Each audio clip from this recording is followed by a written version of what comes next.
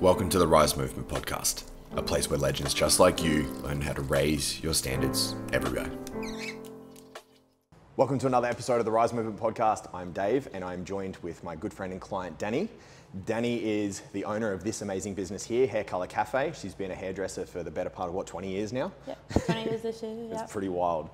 Full on. We are going to dive into some amazing things. Dannii is one of the coolest and most creative, different people that I've ever met. So you guys are in for an absolute treat today. I'd like to welcome to the podcast, Dannii Scully. Thanks for having me. So Dannii's not the greatest when it comes to social media, and that's all good. My armpits are sweaty. The thing that we've got here in this awesome salon is authenticity. And that's one of the coolest things that I like about you is you're down to earth, you're real. There's no facade, there's no bullshit. What you see is what you get. Yeah, and that's what we wanted in here too. Yeah. So when did that start for you? When did like the recognition of authenticity start mattering to you?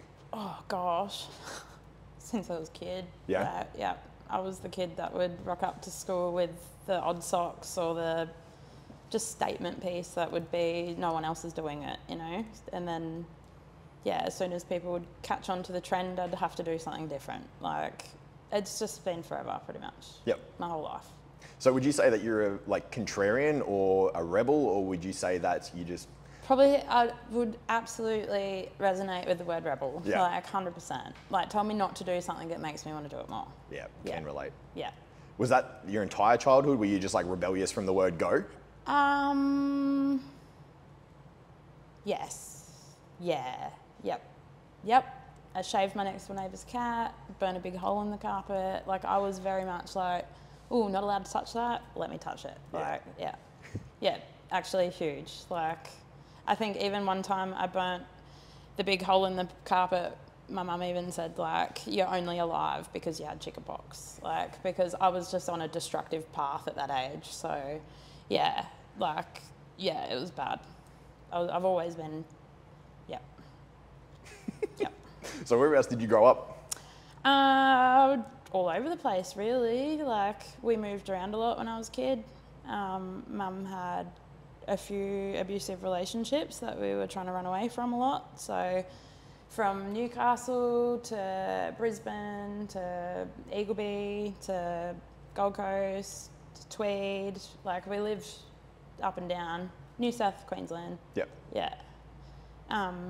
And then most of my teenage years, like Eagleby, we grew up. So Housing Commission, which had its moments, good and bad, I suppose. Like, but I think that's elsewhere the authenticity comes from as well, because realistically, I grew up seeing a lot. Like,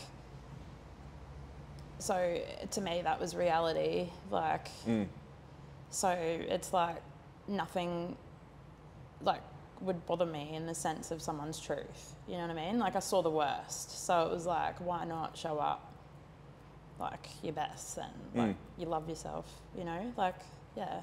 That's a pretty hard thing to grow up with, seeing, you know, low socioeconomic status people around you, you know, drugs, alcohol and everything that goes around with Housing Commission. It's the fights, like, everyone is so you know, desperate, I suppose. Like, not maybe desperate's not the right word, but they're struggling. So it's like they're a bit more hungry than the person that has a full plate, you know? So it is very,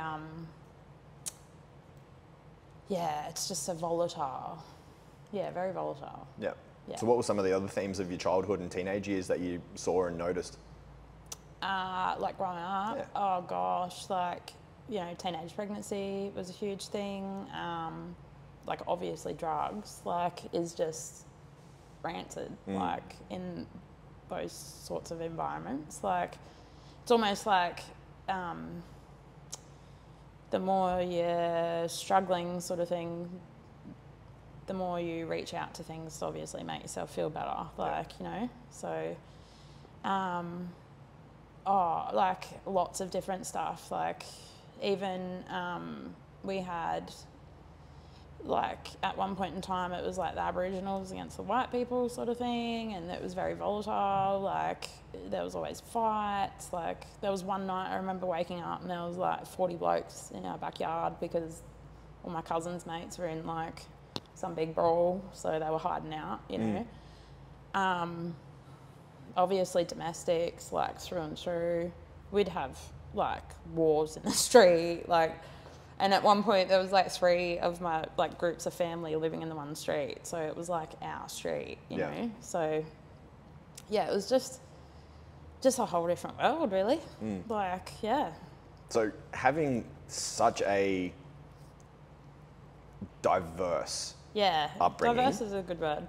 Because I also had good parts as well. Like my mum's side of the family and that, like, have always given me a soft spot, I suppose, to land. Like, and there were times, like, I ran away from home when I was 13 and I stayed with a friend for a little bit, but then I ended up at my auntie's house. Like, and I've ended up at my auntie's house a couple of times. Like, so I had good parts as well. And I'm very lucky that I had that side of the family because it's ultimately given me an out, you know, like an option. Like, you don't have to live like that. You can live like however you want, you know? Yeah. Yeah. So I've spoken to a few people that grew up in really like hard environments and stuff like that, lots of drugs, alcohol, violence, all these sorts of things. And the one thing that they have in common is a theme of hitting escape velocity to get out of that place. Yeah. You know, it's like the small town syndrome. Everyone, you know, like they kind of go to school, they work, and they do all these things in this small place. People like yourself and that think bigger, dream bigger, have that opening to be able to leave. What was the thing, like what was the catalyst that you said, fuck this, I'm leaving, I'm done with this place and I'm going to greener pastures sort of thing?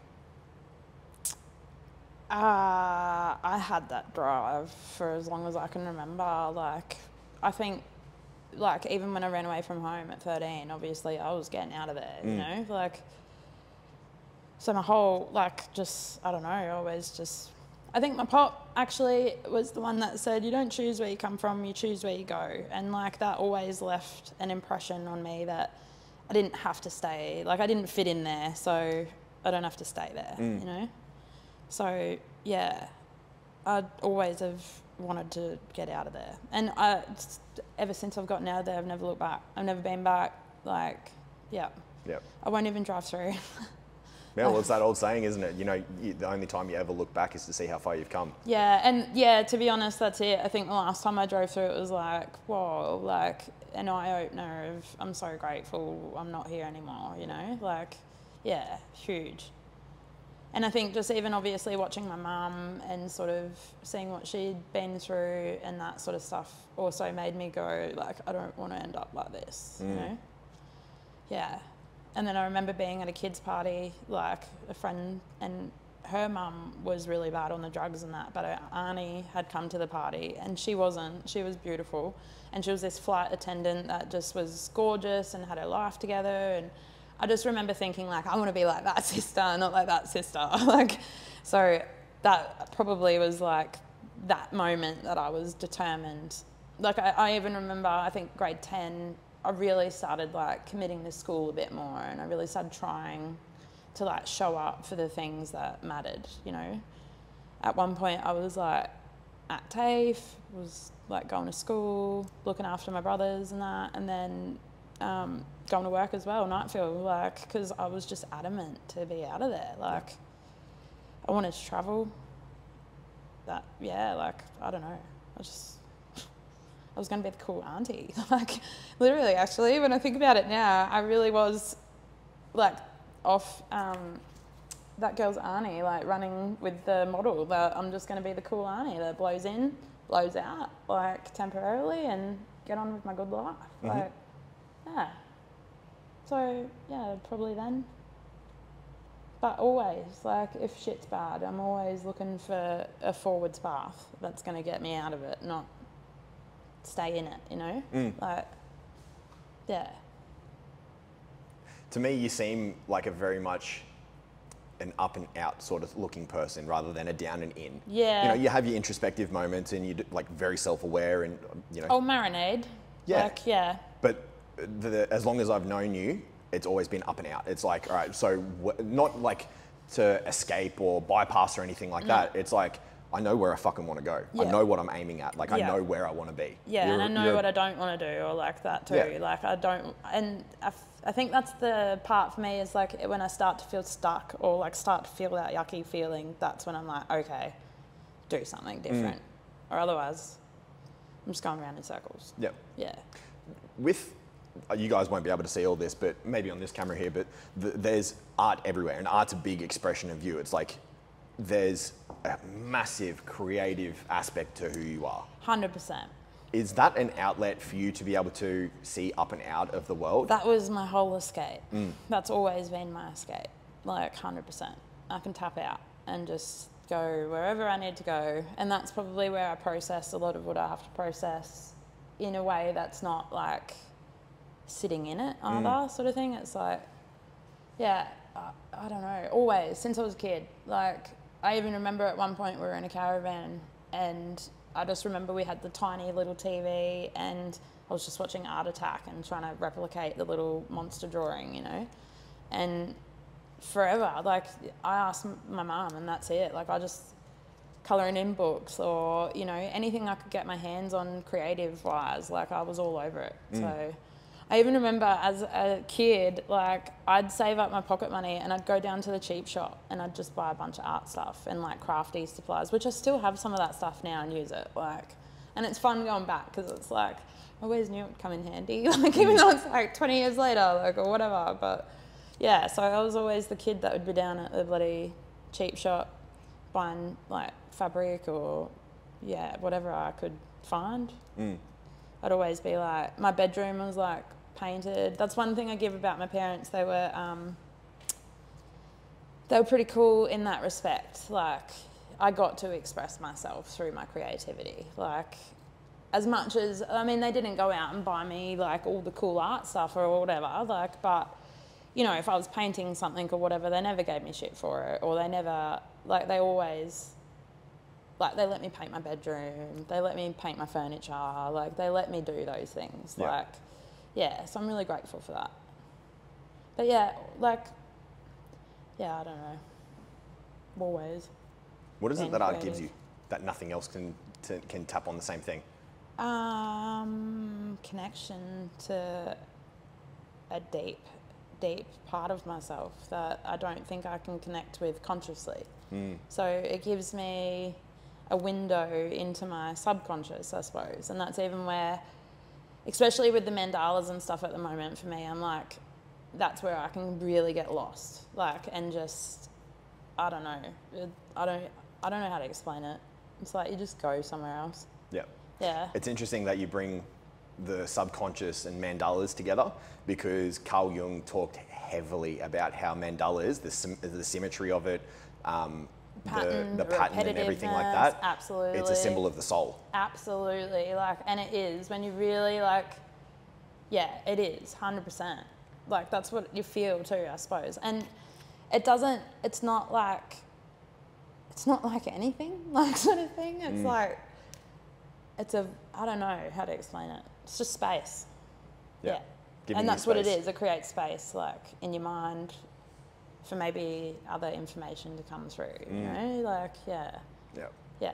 We're also wound up with these anxiety rectangles that just keep us plugged in, you know, down and in sort of thing. Yeah. Whereas we don't get the space to be able to create up and out. We don't get the space to be able to go, okay, what is available to me? Yeah, what 100%. aren't I seeing? You know, 100%. to be able to take a step back, have a moment to regulate and to go, whew, okay, like, yeah. what do I actually want? Yes. Who do I want to become? How do I actually feel? Yeah. Like, because sometimes I think that's the regulation part too. Emotion will hit and it's confusing because it's all just like energy in your body sort of thing. So sitting with it, that's what art is for me, I suppose, is that's when I can get to the bottom of what is that energy too, like, you know.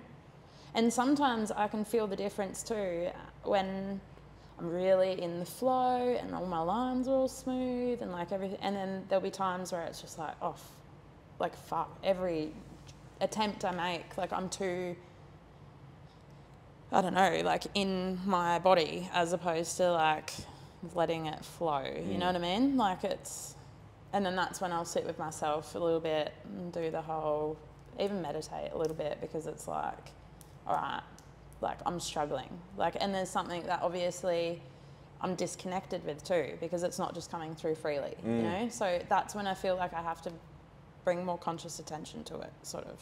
Whereas the rest, it just sort of comes in and out freely. Yep. Free flow. You get into that flow state. Yeah, that's where I really like to be in that flow state. That's when you're like, you're somewhere else, you know? Yeah. That's a really interesting observation. So when you notice that you're too much in your head or in your body sort of thing, and you're not allowing the freedom and the flow to come through, you'll actually center yourself harder into your being so that you can allow that flow to come through even more. And then I have to do some deep breaths because obviously I'm holding my breath a bit as well. And then I have to consciously sometimes remind myself to breathe while I'm trying to do a paint stroke, because that's ultimately the flow, you know? Like, whereas if I am holding my breath in that's when I'm like more like in my body sort of thing. Yeah. So it's learning too to, like, I'm only just at that point, I'm learning the difference now. Like, I used to put a lot of shit on myself because I just can't do it. I just can't do it. But it's like, I can do it. I just have to be in a space to do it, sort of thing.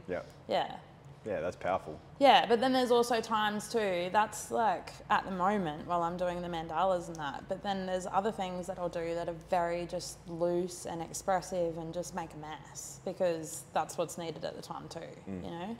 It's more of a purge, like, than it is like a tap out sort of thing. I don't know, You're like right in it actually. You know what you need to get rid of, like, or you, I don't know. For me even too, like, even if I do something a bit dark, it's always got this element of light to it, because it's like, that's what art is for me, really, is like turning shitty feelings into good ones, you know? Like, balancing things out.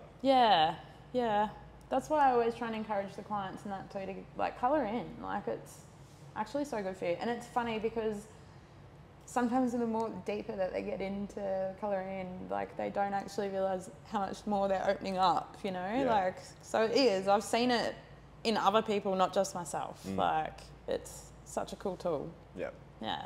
So when did hairdressing and when did that creative side of you come into it? High school. High school? Yeah. Was it something that you got told by a mentor or guidance counsellor or something like that you should look into it? No, I went to my guidance counsellor and I wanted to go to art school, naturally. And I was told that job was only for the rich people, pretty much. You have to have a lot of money to go to uni, and because it was just a uni thing then too. There wasn't like TAFE. There wasn't these subdivision things that you could go do as a starter, you know? Like, so that was very disheartening. And then I asked about interior design and it was the same answer. So I was like, oh, what am I going to do? And then I was in the office one day because I was in trouble, and my year coordinator come up and said, oh, would you like to do hairdressing? And I was like, no, because I was such a tomboy too. Like, I don't want to do that. And then she said I'd get 2 days out of school. So I was like, I'll do it, no worries. And then I don't know, I got there and I realised I didn't actually even think of hairdressing as a creative job, like, at all, like, until I did my TAFE course, and then I realised, like, oh, this is pretty cool. So, yeah, I tried to go through to grade 12 because I thought to myself, like, hairdressing was just going to be a temporary thing, and I'm going to art school, so this is just a job for me to make money so I can afford art school, like, but yeah, then I found out, like, my parents hadn't paid my school fees and stuff, and just without the formal and all the cool stuff at the end of the road, I just thought, fuck this, I'm going to get an apprenticeship. So I left school, went and got an apprenticeship, and yeah, had definitely a ride there because the industry was so different then. Like, we did not have apprentice rights, like, or there was like no, my first year, boss was an absolute bitch. Like, I would go home crying every day. My mum would be like, you want me to go sort her out? And I'd have to be like, no, I'm an adult. Like, I can do this. This is my job. Like, yeah. And then I stood up to her one day and I just got nothing but respect from her after that. So, yeah, like, and then I've met some amazing people along the way. I've like learnt from some incredible hairdressers. Yeah, like, it's been a ride. Like, the industry itself is just such a, like, just full on. Like, there's so much to it, you know? Like, and it is super creative. Like, I love it. Yeah. I mean, I've been in your business for the past, 2.5 months now, and just the little glimmer that I've had access to while I'm doing your socials and watching you guys in here, like I'm in awe of how you guys do what you do. It's so complicated. It's like, it is a little bit actually. Like, we don't give ourselves enough credit sometimes because there is a lot that goes to it. Absolutely. There's science and there's maths and there's like, you got to have emotional intelligence. It's like, yeah. You have to know how to communicate to actual people. Yep. You have to know how to present a pleasant customer service attitude to people, to be able to price present to people, to talk about why their ideas are stupid and you need to do something different that's actually going to suit them. I mean, that's my vocabulary. And you've got to know how to deliver it a little bit softly, so people don't get offended. You can't be a bull in a china shop like I am. You're like, no, that's 100%. A dumb idea. You're going to look dumb. Got to be graceful about it, 100%. Yeah. Especially when people have high expectations and you've got to let them down gently. You know, like. Because at the end of the day, we're not fucking miracle workers. And we do our best. And like, there are some days I'm like, that is magic. Like, where did that come from? Like, but then it's not. Like, it is a skill we learn hard for. And it's like, you have good days and you have bad days too. It's still very much a real job. Like, yeah. So, fitting your creativity, fitting your self-awareness, knowing that you're like a very much an outward-looking sort of person, how did you find a happy balance? How did you start creating you as you are as an adult now? I'm still working on it. Yeah, obviously, forever evolving. Balance is something that I'm still working on, especially now that I am here, because obviously any business owner, I'm sure, would agree that it doesn't stop when you go home. Like, and it's like a 24/7 thing that you're constantly even just thinking about what needs to be done, or like actually doing the things, or then the plans forwards, and then like, there's a lot. It's a lot. So I suppose that's where I have to make time for my creativity, because otherwise I'm just going to be a burnt out mess.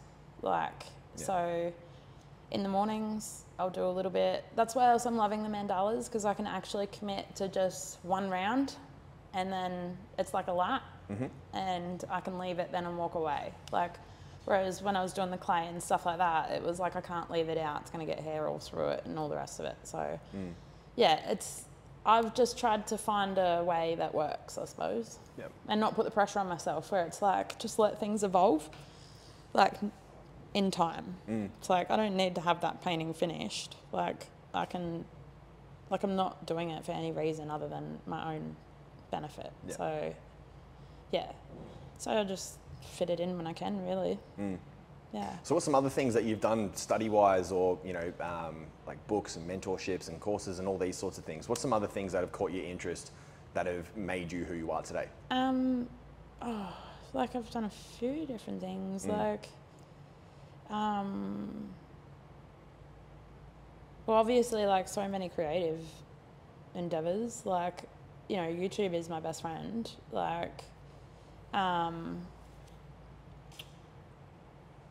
like heaps of different little like workshops or classes, like just like painting ones and stuff. Like, I've done somatic sort of stuff, like releasing and all that. I have worked with mentors and life coaches. I did interior design for a bit, so I did end up getting there eventually and decided that that was not for me. I just want to be the artist that the designers, like the interior designers want my stuff. That's where I'm at. I'm like, I don't want to deal with that. That's just, you're just a glorified delegator and I don't like it. What else I've done? Just, it's hard. I haven't kept a tally. I did like colour therapy, art therapy, like Reiki, done a bunch of different stuff like that. Like, I'm always going down rabbit holes. So, I don't know, just off people, like in life too. Observing. learning from other people's fuck ups as well. Like, that's a big one, actually. Very much like, if I see someone do something that I don't like, I'm not going to go do it. Like, yeah.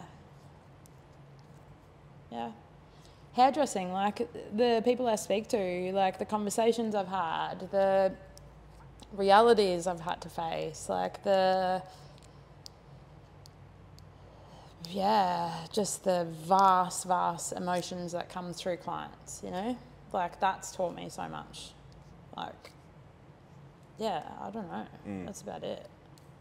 So when I first got into the industry as a PT, I was taught that it's personal first, training second, that you're going to be people's best friends, they're going to confide in you, much the same way that they do with a hairdresser. I felt disastrously unequipped to deal with people because I'm such an awkward dude myself, because like I am on the spectrum, because I think differently, I act differently, like I play by my own music, like I literally do life by my own terms because everyone else doesn't make sense. I know the struggles that I've had to relate to people and to have tools in my toolbox to be able to help people through their things with whatever they talk to me about. How did you find that when it came to the vast array of people that come through a salon? It's just a learnt thing. Like, I've learnt it over the years. Like, I wasn't very good at it at first. I definitely would have conversations you weren't meant to have and stuff. Like, and yeah, it's definitely been by trial and error as well. Like, I mean, just by being myself, I suppose. Like, awkwardly at times as well. Like, I don't know, it's just naturally sort of happened as well, you know, like, where for me, I'm just a natural empathetic person. So, like, although actually I've noticed lately I've put a bit of a wall up. I'm not absorbing as much.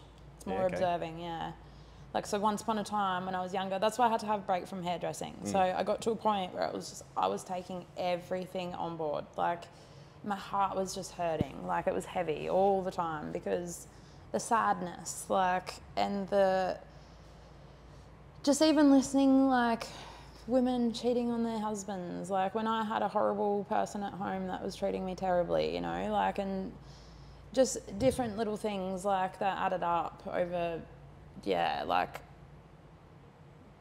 I've just had to learn to adapt and go with it.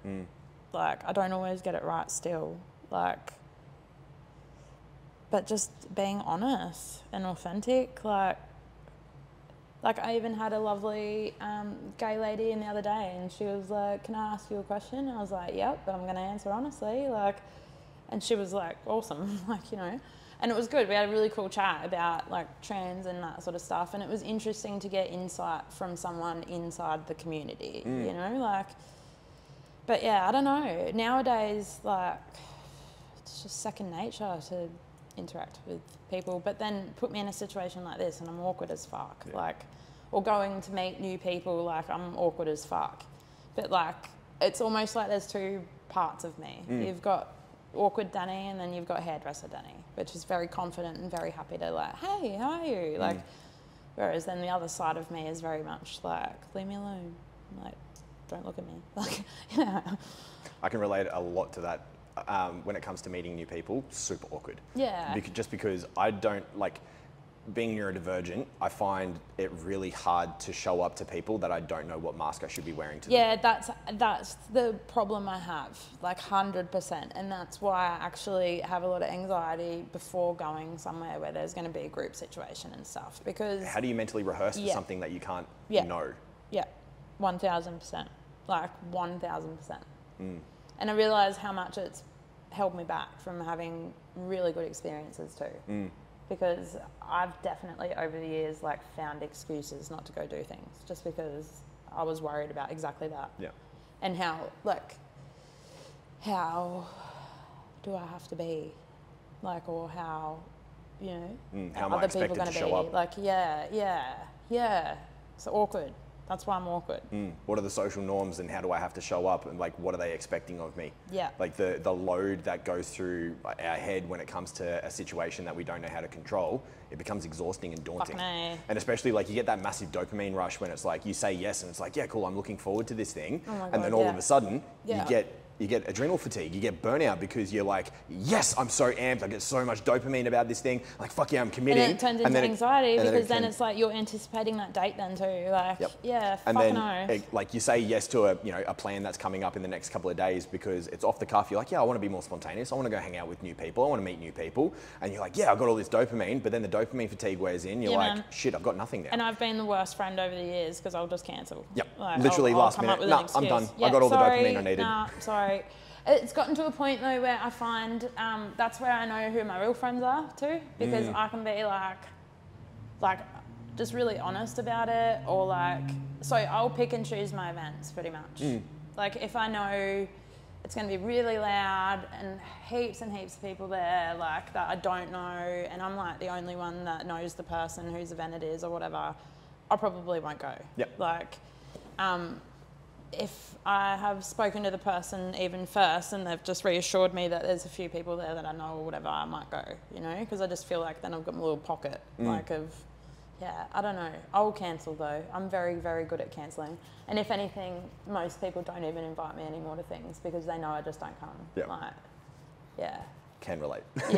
So it gets a bit lonely sometimes. But I acknowledge that I've done that. I've created that too. Like, and I'm trying to be better at it. Like if I am saying I'm going to do something, I'm trying to commit to it now, like fully. Even if I don't want to. Like even if there is like so many scenarios in my head why there is a good reason to cancel, I'm like, no, I've got to show up. Like, because it starts to feel shit. And very isolating. And that's the feeling where it's like when you're sitting in that isolation, you can go one way or the other. It's like you can be a victim to the isolation, or you can accept that you've helped create that isolation and go do something about it. It takes a lot of self-awareness to be able to hold yourself accountable for that when you've isolated yourself. It becomes very lonely. It does. Like very, I think that's why else I love art, because that's connection when I have no connection. Like, you know. That's why I love jiu-jitsu so much. Like I do the exact same thing. I isolate myself. I get to the point of burnout because, you know, you and I both very people-oriented businesses that we run.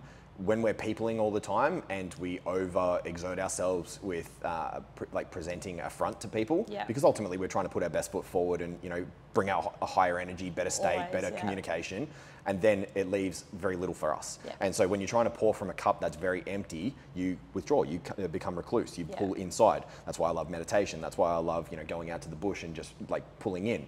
When I have things like jiu-jitsu, I have a minimum standard that I train to. It's like, these are the sessions that I'm doing and I have to do people. You can't do jiu-jitsu by yourself. So I often find when I'm forcing myself into these situations, it's like, all right, brave face on now. Like, I've got to be courageous here. I have to show up because I know this. Little pep talk. I know this is going to benefit me in the long run. I know I'm going to feel great at the end of it. I have to do this. And that's the funny thing, because for 9 times out of 10, when I've had huge anxiety and I've made it through it, I've normally always enjoyed myself, and it's like, oh my God, what was I so worried about? So I think that's where you come to that awareness, where it's just like, well, if that keeps happening, then clearly you got to have that conversation with yourself before missing out, you know? Like, or otherwise, I don't know. You get to the other side and you're like, man, what was I so fucking worried about? Like, that was the greatest night ever. Like, or, you know? Or that person wasn't that bad. Like, or, because I can get really anxious about, because I have a tendency sometimes to just really just connect with the core of a person, no matter what I see. So that's like, I find it really awkward sometimes to go along with people's bullshit. You know what I mean? And like, what you see is what you get on my face sometimes. So, well, actually always, my eyebrows do the talking. And that's where I struggle too, because I don't know how to control my face. And like, I don't want to be in a situation where I'm like being rude or like judging, like, you know what I mean? Like, it's awkward. So if there's an energy that I know I don't like being around, I don't want to go. Yeah. Like, I don't want to be around it. Like, because I don't like what it does. I don't like how I become, if that makes sense, you know? Like, yeah. Yeah, well, when you're inauthentic, there's a sense of disgust that comes with it. Yeah, it's icky. It feels dirty. Like, icky. Yeah, if I'm noticing when I feel other people's inauthenticity, that's where I'm like, ooh, like, and I don't like you because you're not being real. Yeah, like, Like, I can't do surface level conversations that do my head in. Yeah. So one of the things that I do with every single person that I meet these days, I'm going to hold you to my standards. Like, my standards is I want to know the real person. I saw a video the other day actually, and he was like, it was an autistic guy, and he's like, let's normalize these things, like, sort of thing. And obviously there was like certain stims, like, let's normalize that stuff and blah, blah. And then he was like, and let's normalize letting people sit with their own awkwardness.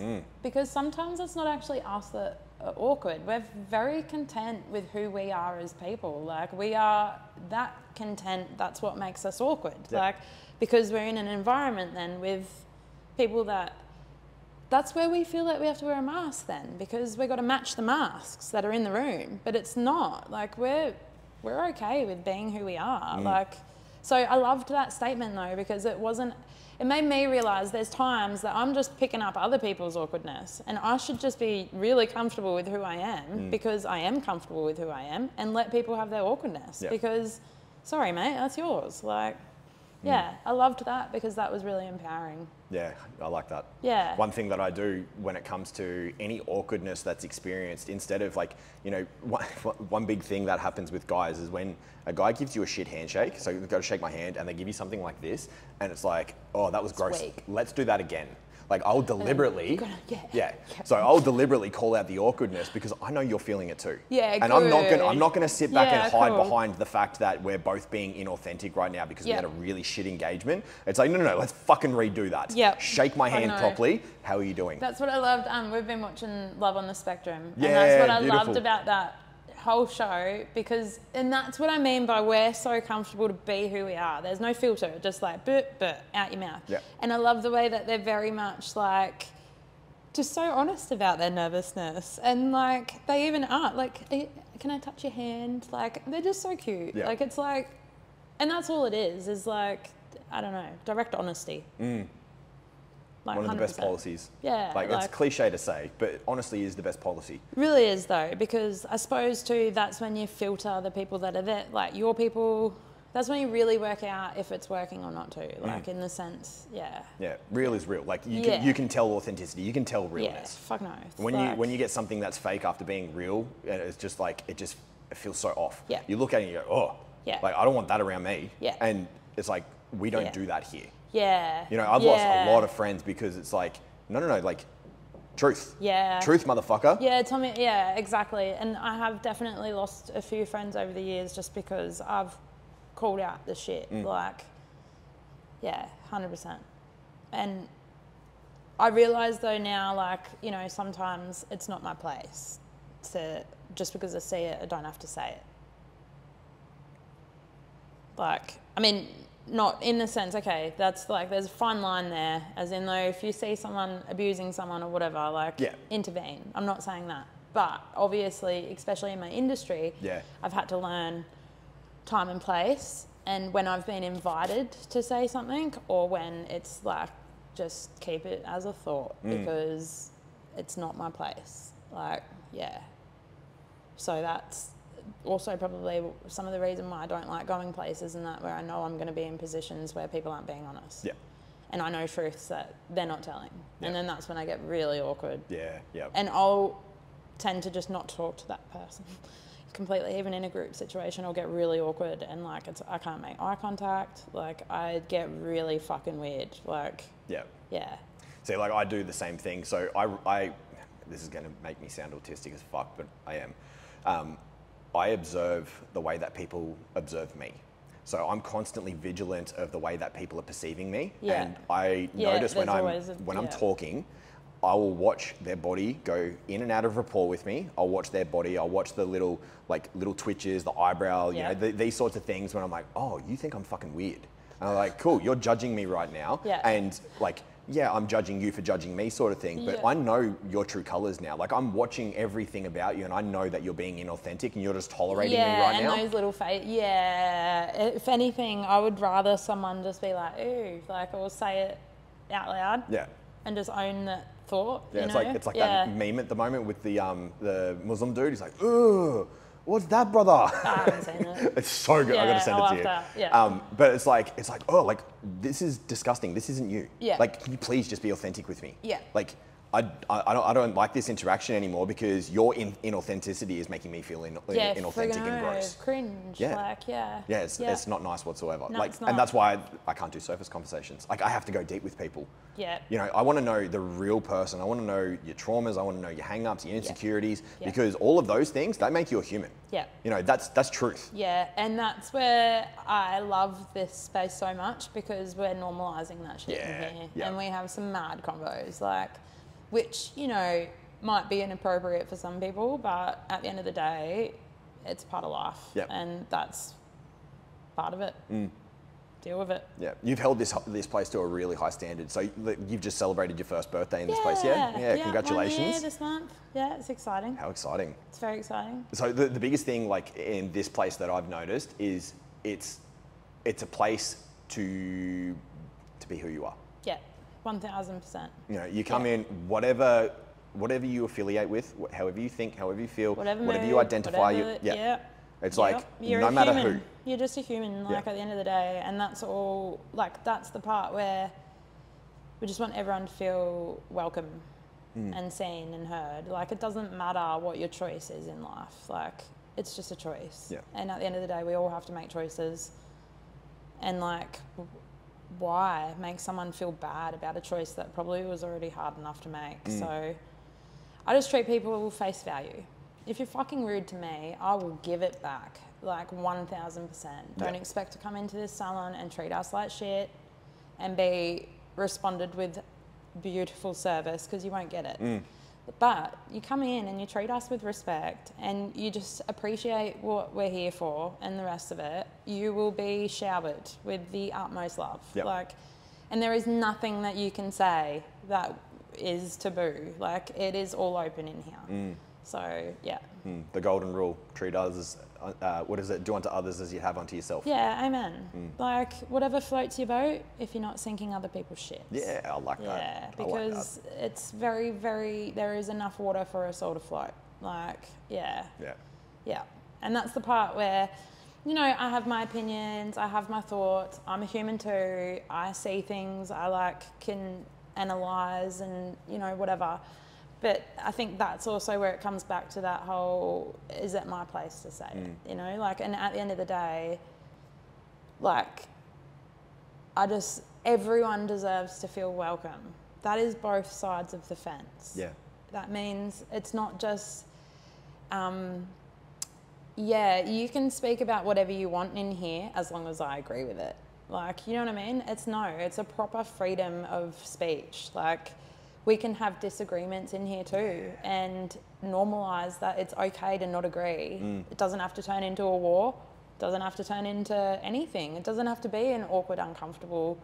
Might be uncomfortable for a few minutes. There might even be a little silent moment, but generally it's like up and out, move on. Like, and that's the other part too, where I find the more clients are experiencing that, the more willing that they're coming in and they're opening up even more, like on their next visit, because they feel that sense of comfort and they know that they're not judged and they know that it's just a safe space. Like, if anything, over the years, I think because I have been in situations where people are so fake or whatever, and I'm the awkward one that says what I think, or like, it's made me realise how punishing it can be sometimes just to speak up and be honest. Like, it's hard to be honest sometimes, so we shouldn't punish each other for it. Like, should appreciate someone for their truths, even if you don't like it, you know? 100%. Yeah. It's one of the things that I love so much about the US's First Amendment with free speech. Yeah. It's like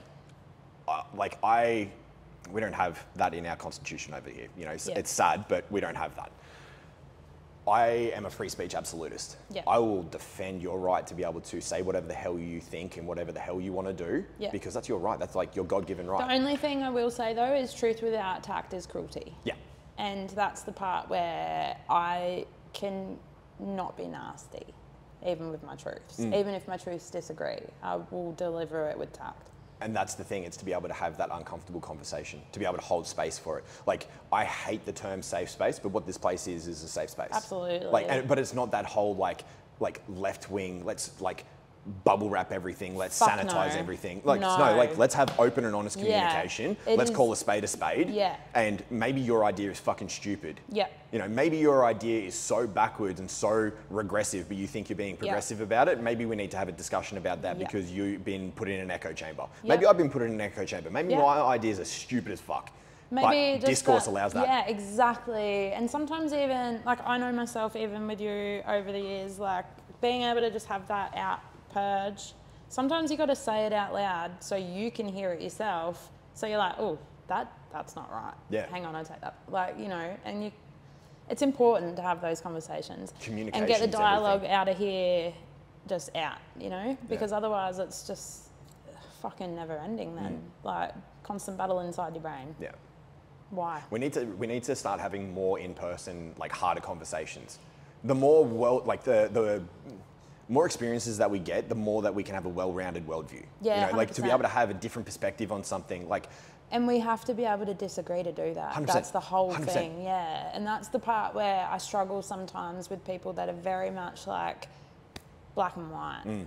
That's where I'm such a colourful person because I just can't do the black or white. Yeah, there's nuance to everything. The spectrum is so vast, like from one to the other, like, and that's the thing,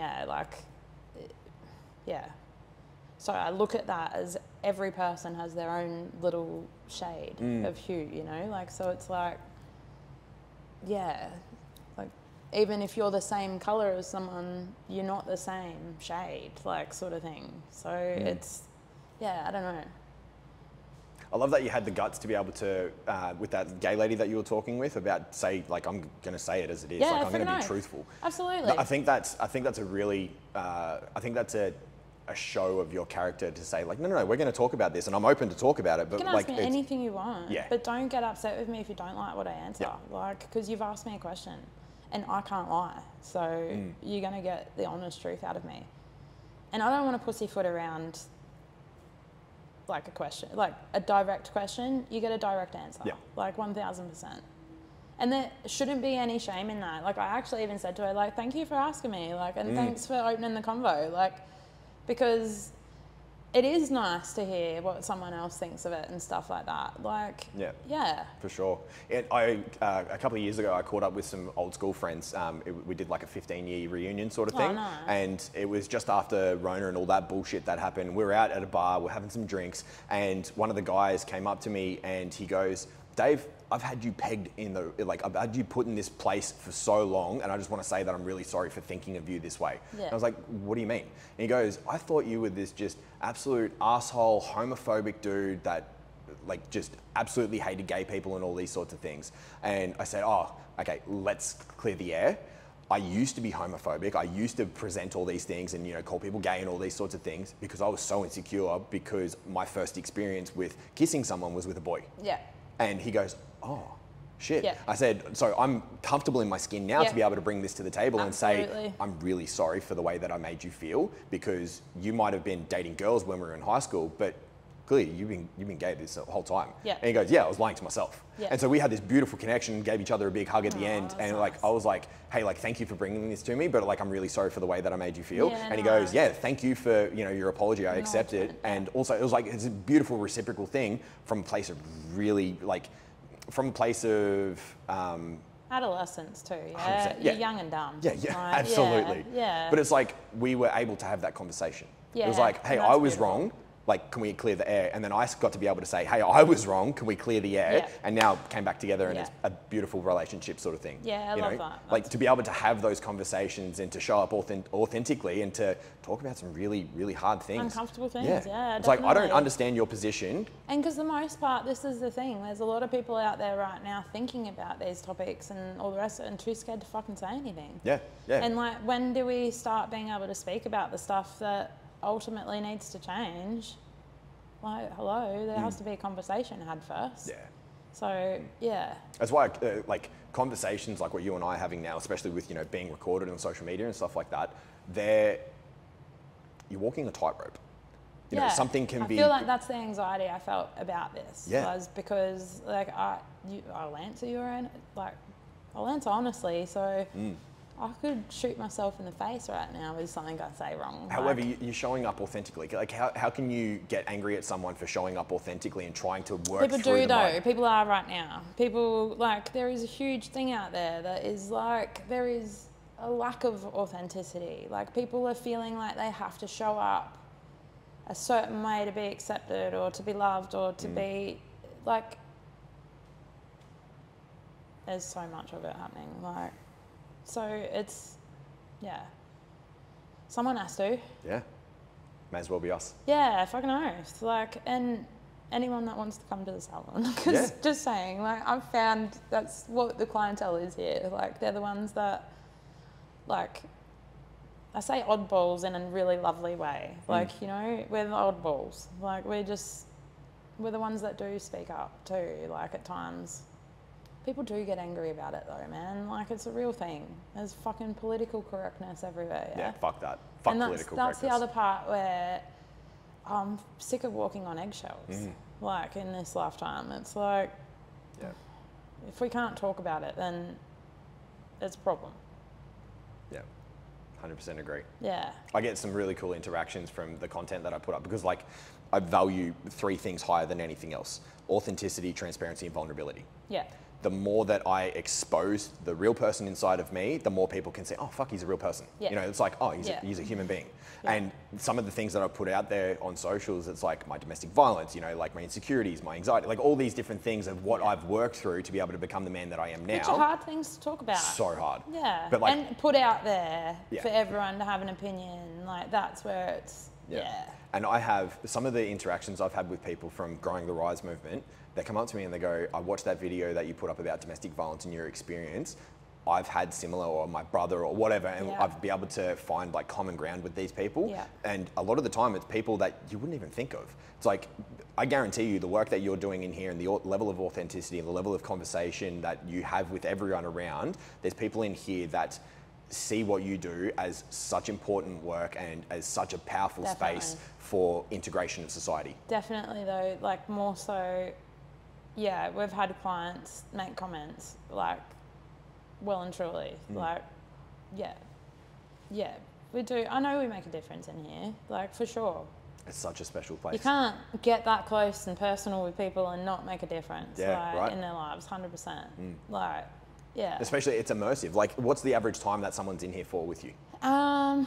Well, it really is dependent on service, but for the most part, we do mostly colouring. So people will be here from anywhere to like 2 hours to like 5 if it's a huge transformation. Yeah, it's a pretty immersive experience. Yeah, and I am noticing that the new clientele that's being drawn in are very open people, like, and they'll sit down and they'll tell you about their childhood trauma on day one, like, and I appreciate that because we've all got some sort of trauma. Yeah. And I find my job easier when I know what I'm working with, and I can navigate around certain things. So I found out that this lady didn't have the greatest birth mother and stuff like that, and I've got a moisturiser that smells like the perfume that the lady used to wear, so we're not going to put that on her, are we?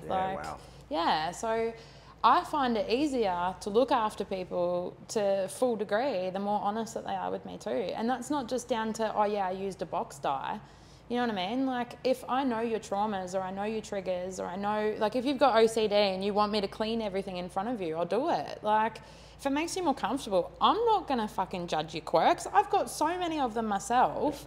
I can't. Like, all I can do is that's your quirk. Okay, I'll do that for you. Like, it's, yeah. So the more honest someone is with me and the more open that they are too from the get-go, the more I can tune in and do what I need to do. Like, whether sometimes that's just a really good fucking chat or a blow dry or a good colour, like, it's, you know, varies then. But the more honest you are, I can gauge what I need to do, you know? Yeah. But I don't know. Like, I love just the honesty. So that to me is like everything that we want to create too. Like, in the sense that, come in, have a chat, get it off your chest. You don't have to live there. Like, you know, and you'll be walking out feeling like a different person too, like with your hair done. So it's a good time to, it's like at the gym, I'm on the rower and I'm like letting it out a bit. It's like, it's because it's diversional therapy. You're not even realizing that you're theraping. Like, you know, it's, I don't even know if that's a word, but. I'm with you. Yeah. So, like, I know I do this deliberately with all of my sessions. So a couple of years ago, I used to have like coaching, hypnosis, mindset sort of stuff, and linguistics separate from PT. Separate, Over the last 2.5 years, I've integrated. I'm like, fuck this is inauthentic for me to keep it separate. And so it's like when we're doing a training session or whatever we're doing, it's I'm with you side by side and we're moving towards a destination and I'm going to be able to say things or do things or get you to, you know, have a bit of introspection while you're in a rest period or while you're suffering or whatever it is that makes you go, that's interesting. You know, you have a bit of an epiphany and then it's like, all right, cool. And then, I don't know if you noticed this, but or like, purge. or a purge. But then if I notice, like, because I'm constantly aware of people's bodies, their unconscious movements and things like that, the moment that I notice a shift, I'll like, pattern interrupt, let's go, let's change things. It's like, we stop this thing, I'm going to break that pattern, we're doing this now. Cool, jump over here, jump on 10 reps. Which does help, like heaps, that's, I suppose, like, in a different way, that's sort of what we're doing here. Yeah, because like you're side by side. You're in people's faces. You're in people's personal space. Yeah, 100%. You know, that's a really intimate thing. It's touching the head too. That's like... That's a big thing. That is huge energetic exchange right there. Like, and that's the part, I think, too, where we're trying to, like, be a bit more intentional with that as well. And not just... We're not just sort of here to do your hair. Like, there is this intention in what we do. Like, and, you know... A little bit of magic as well, sort of thing, So, a little bit of magic. There's a lot of magic. Thanks. Yeah, I've seen what you've done. I've been a part of it. Like, I've felt it. It's beautiful. Thanks, man. It is pretty cool. It's such a cool feeling. Like, it just is. Those days where you know, like you just know. Yeah. Like you made someone's day. And it's like, shit. Yes. Like you just know that that's going to have this ripple effect too for them. They're going to go home and like. It's just going to ripple on and like that's like, if we can just like brighten up little chunks, here and there. Hell yeah. Yeah, it makes the world a brighter place. So how do you look after yourself? So you spend so much time giving to people. What do you do for yourself to be able to center yourself, to be able to do some introspection, some work? So I try and meditate. I say try because I'm not routinely at it. Like, it's not like I do it every morning as such. But yeah, but we try. Like, the big thing I've learned with you is try means you're actually giving it a go. Yeah, pretty much. Try is not like, right now I'm trying to pick up that coffee cup in like a hypnosis sense. Try is you doing your best. It's you showing up and giving it a go. 1000%. There's actually a song and it's like, the lyrics are literally like, I can't do it. So many things I can't do, but I'll keep trying. Or like, I can't remember the lyrics. I don't have my phone. It's along the lines of so many things I can't do, but I can try. Yeah. And then it's like, a girl can dream and so can a boy. And may your dreams never die. And I love it because it's like actually, that's when it hit me like, I can try. And like I do a lot more when I allow myself to just try. Because it implies I don't have to get it right either. Yeah. Get to be human. Yeah. Hell yeah. And trying's better than just doing nothing. Yeah. So I'm happy there. Yeah, cool. Yeah. So art therapy, a bit of meditation. Is there anything else that you like to do? Go to the gym. Yep. That's part of my routine now. Even though I haven't been for a week. Let's not talk about it. What else? I do. Nature is a big one for me. I just am struggling at the moment to make time for that because naturally too the weather is a little bit like all over the shop. So normally though for me, like going to the beach and going for a walk or just even getting my toes in the sand is a big one. Like, or just nature in general actually. Like a little bit of flowing water is always nice. Like, what else? I mean, I obviously do the death scroll like everyone else to regulate a little bit, you know, like the wind down a little bit. So, what else?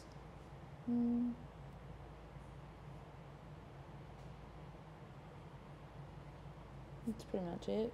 Hang out with like the fam. Like, oh, sometimes actually I play games. Yeah. I like to play games. Yeah. So I'll play the PlayStation. I don't have much time for that anymore either though, because I'm the type of person too where it's like if I start a game, I want to finish the game. Yeah. So at the moment I've even started Avatar and I'm a little bit annoyed because like I haven't played it in weeks and now I've lost the drive to need to go finish things and stuff. So yeah, that's like at the bottom of my list now. But there's the thing that I've noticed, like I've been a massive gamer my whole life. The last couple of months since I've been so engaged into making content and coaching and like all the things that I'm doing, I have played maybe 4 hours of Xbox in the last month. Yeah. Which is like, I used to get to the point where I would play like 4 hours a day.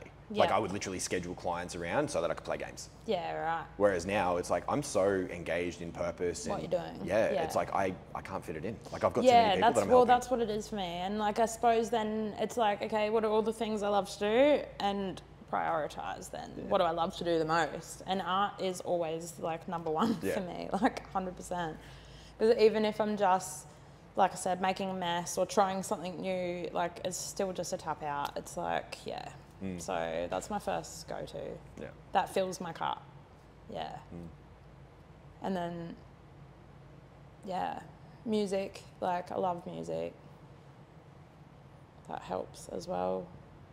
Just process emotions and like regulate. Yeah, for sure. Yeah. Like I'm still obsessed with this band called Sleep Token. Yeah. They're this like hybrid metal, jazz, funk, hip hop. Cool. Like they've got, eclectic. You dive into the rabbit hole, goodbye. Yeah, like sweet. good fucking bye. I'll check them out though. They sound cool. So they've got this song that opened up their first album called "The Night Does Not Belong to God," and then their latest album called "Take Me Back to Eden" finishes with a song called Euclid, and the lyrics in Euclid are a callback to the first song. Oh, cool. I got goosebumps every time. Fuck these songs, they fuck me up every time. So the lyrics to "The Night Doesn't Belong to God" get mirrored inside of Euclid, and then there comes the Sleep Token structure. Their songs usually pretty quiet at the start. It starts building, then they let off, and they build, and they let off, and they build, and then crescendo, and they crash, and then it comes down. Yeah, nice. And it's like a lullaby out sort of thing. Nice. Euclid, with the mirror towards the night doesn't belong to God.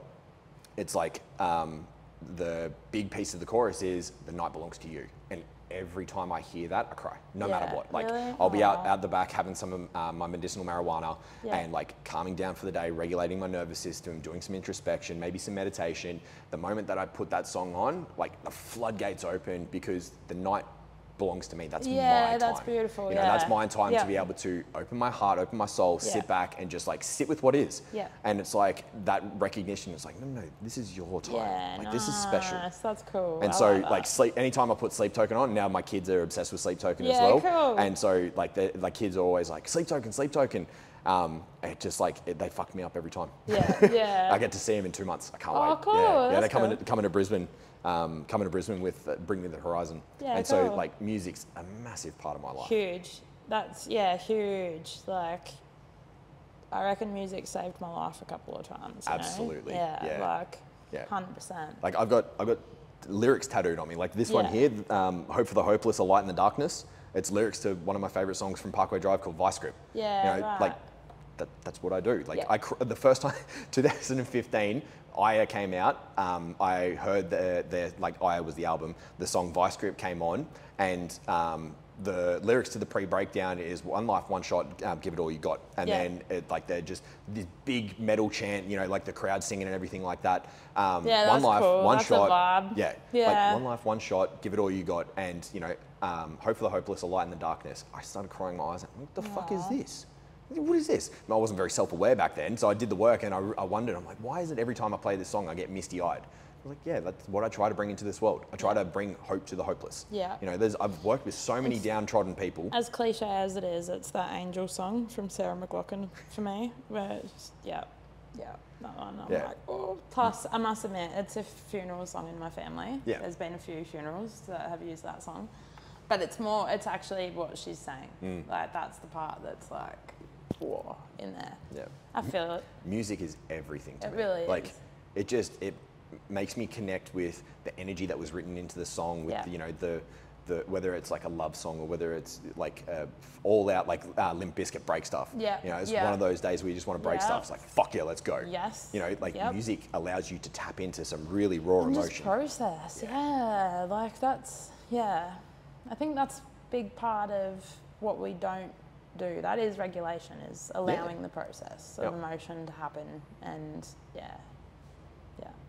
and I'd rather like scream to a good screamo song or something like that than like scream at people, I suppose, or you know.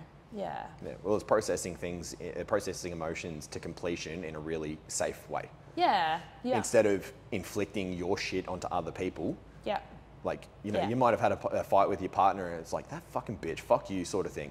You go listen to, you know, whatever you listen to. Like, I love listening to The Used. So when I listen to The Used, I'm like, oh, teenage angst, let it come through me. Yeah. And take it away from me, sort of thing. You know, like I listened to the song Bulimic. You know, the lyrics to the chorus are goodbye to you, goodbye to you. You're taking up my time, goodbye to you. Yeah. It was like my breakup song from my like teenage years in my 20s. And so I listened to that. I'm like, oh, take it away. Let all this in. It's so funny though, because actually sometimes with those sorts of songs, like it's more like instead of thinking about even the person or whatever I'm upset with or whatever, it's like I'm more singing it to myself, as in the shitty part of myself that like I'm done with. Like that may have even contributed to it being a bad situation with someone or whatever, you know? Like, But I always, I'm like, thinking of breaking up with myself. Breaking up with that part of yourself? Like, oh, all the time. Lost. Like fuck off. Yep, laters, Felicia. Yep. Yeah. That's funny though, I do that. This has been a really cool chat. Yeah, thanks. Thank you for coming on. Thank you for sharing, being your authentic self. Thanks for having me, awkward and all. I noticed I put my clip down, so I was like, I must have been getting comfortable at one point. Yep. Because I was like playing with it the whole fucking time. But all good. Done well. Done well. Survived. Expect to see more of Dannii as we do sharing and more podcasts and all the rest of the thing. Maybe. Definitely. And also, if you're on the Gold Coast, Northern New South Wales or Brisbane, check out Hair Colour Cafe for all things colour, hair, and getting taken care of by the beautiful Dannii. You'll be in for an absolute treat. Come and talk. Come and be yourself. Yeah. Come and be free. Be free. All right. Thank you for being with me today. Thank you for subscribing and leaving a review. It really helps us out. Until next time, take care and much love.